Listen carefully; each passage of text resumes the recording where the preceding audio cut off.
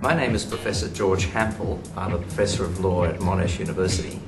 I was a Supreme Court judge for 17 years and a barrister for about 25 years. And nowadays I teach, and part of my teaching involves training of experts. I came to think that it's important to train experts because a lot of experts are frustrated with the court systems and don't quite do as well as they might if they understood what expert evidence is all about. And so the courses which we run involve informing the experts about the system and giving them some better understanding about how they may better perform in the witness box.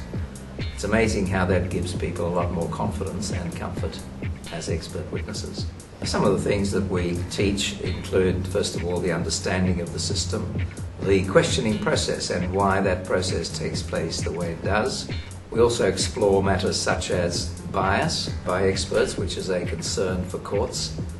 We look at how people can best assist the court, but at the same time do their job as witnesses for the parties who call them. The result of the workshops is that people come away feeling that they are much more ready and much more comfortable about giving expert evidence.